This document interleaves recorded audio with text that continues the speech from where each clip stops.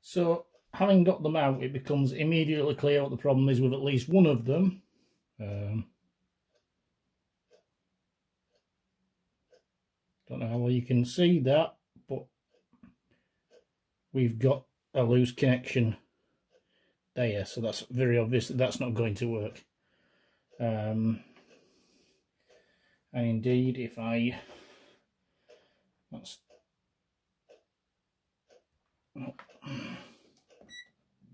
There we go, that should be continuous. It's continuous.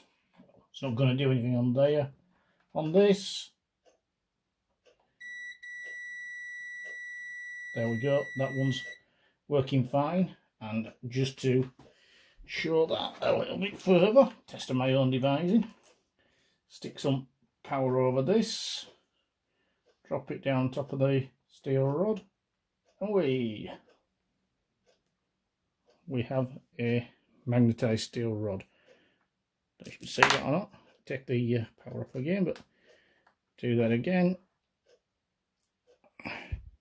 Pop that over there, pulls it up. But no such joy if we try that with this. It isn't connected, that's just a...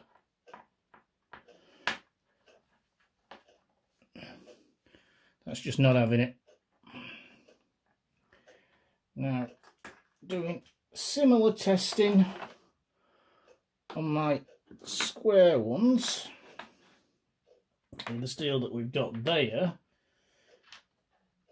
Just to start off with this.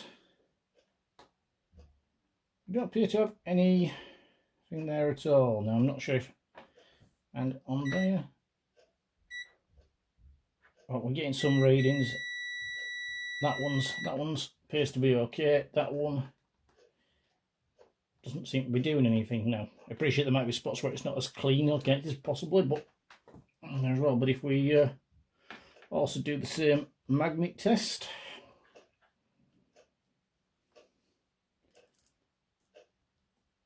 on this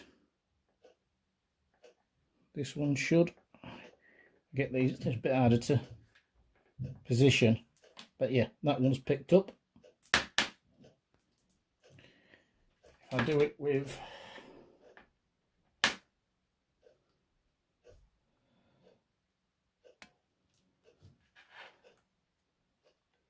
this,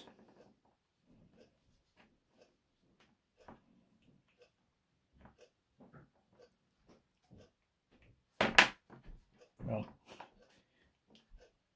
doesn't want to know, no magnetism whatsoever, it's just sticking there through it. So I'm going to conclude that that one's knackered and that one's knackered as well, so need to arrange replacements or fixing for those two parts.